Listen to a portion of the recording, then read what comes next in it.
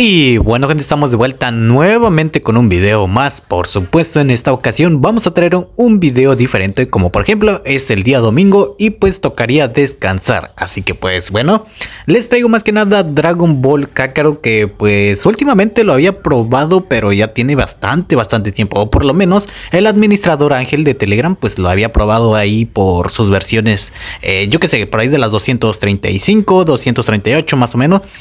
Más o menos, no me acuerdo muy bien. Entonces, la cuestión es que en una de esas versiones no llegaba a funcionar porque pues no pasaba de la pantalla de carga. O sea que aparecía esta pantalla de carga y de aquí ya no avanzaba, se quedaba trabado y tocaba desinstalar la aplicación, o mejor dicho, desactualizar la aplicación y bajarse hasta la, yo que sé, 220, 222, más o menos hasta la versión donde funcionaba. Entonces, la cosa es que yo lo iba probando.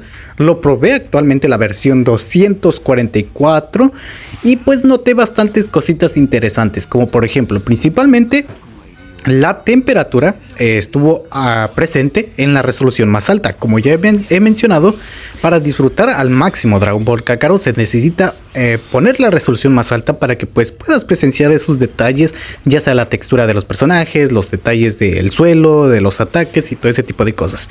Entonces lo probé en la versión 244 y como siempre yo inicio desde el principio porque pues no me gusta avanzar en la historia, más con los FPS que se caen a cero y después vuelven a subir, ¿no? Entonces la cuestión es que llegué a una parte del mapa donde estaba luchando contra Radix y pues al principio te aparece este mini menú, ok, te aparece este menú porque pues te explica más o menos de qué hace, qué tienes que hacer, qué tienes que presionar, para qué sirve y todo este tipo de cosas. Entonces se me hizo curioso porque al momento de que apareciera crasheó el juego, crasheó y me sacó de la aplicación. Entonces se me hizo raro, pensé que pues estaba muy caliente el teléfono y volví a iniciar y sucedió lo mismo. Entonces pues dije, no, pues es un problema de la versión. Por supuesto, creo que esto no va a suceder si lo tienes más avanzado en la historia, pero como por ejemplo si quieres iniciar en el mundo de Kakarot, pues obviamente te va a aparecer 2-3 veces este título y se te hará raro que crashe en estos momentos. Entonces bajé de versión a la 240 y sucedió lo mismo. Básicamente aparecía esta pantalla y me botaba de la aplicación. Muy bien, pensé. Entonces me bajé nuevamente a la 235, más o menos por ahí de estas versiones. Si entrabas más de 3 veces, pues se bloqueaba el juego más o menos y no te dejaba avanzar. Entonces me instalé la 235 y sucedió lo mismo. Crashó en el mismo lugar y en el mismo momento. Y pues bueno, me bajé otras 5 versiones más y se me hizo curioso porque la versión 230 se hizo la mejor versión para mí. Se me hizo la versión muchísimo más mejorada. Noté más fluidez, el rendimiento estuvo muy presente, por supuesto la temperatura también estuvo muy estable y por supuesto lo más importante sería que la resolución lo estaba utilizando en la resolución media y realmente no noté mucha diferencia entre resolución alta y resolución media. Entonces lo más recomendable por el momento es utilizar la 230. Posiblemente alguno que otro juego vaya a funcionar también con esta versión. Entonces lo recomendable sí es quedarse en la 230 si quieres jugar Dragon Ball Kakarot.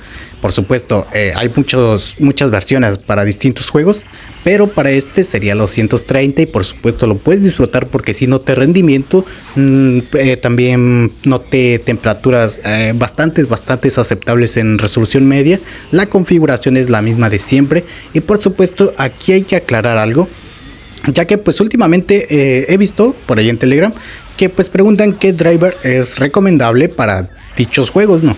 Entonces lo que yo recomiendo sí o sí para Dragon Ball Kakarot sería el driver revisión número 13, ya que el 15, 14, 16 traen problemas de texturas. El 13 siempre corrige estos errores. Al principio te van a aparecer unos cuantos, tal vez en la batalla principal te va a aparecer el tono rojo, pero pasándote esa parte se va a corregir el error. Entonces después de ahí ya no te van a aparecer. Tal vez te va a aparecer de vez en cuando, pero solamente es guardar la partida y volver a cargar la partida para que se corrija sin ningún problema. Ya después de ahí va a tardar mucho para que suceda de nuevo.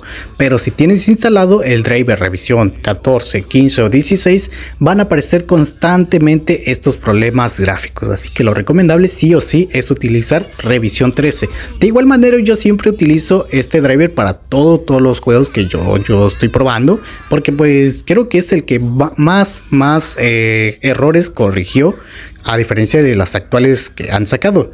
Entonces en Dragon Ball Kakarot esto se corrige con el driver revisión número 16, no, revisión número 16, revisión número 13, y por supuesto tal vez aumente un poco de rendimiento. Entonces sería cuestión de ir probando. Por supuesto, ya lo mencioné y lo vuelvo a mencionar, requieres instalar la 230 para que te llegue a funcionar correctamente. De lo contrario, en la 235 hasta la 245 te va a traer problemas si vas a iniciar desde el principio. De igual manera, si tienes la historia avanzada, te recomiendo la 230 porque hasta el momento siento yo que es la mejor versión.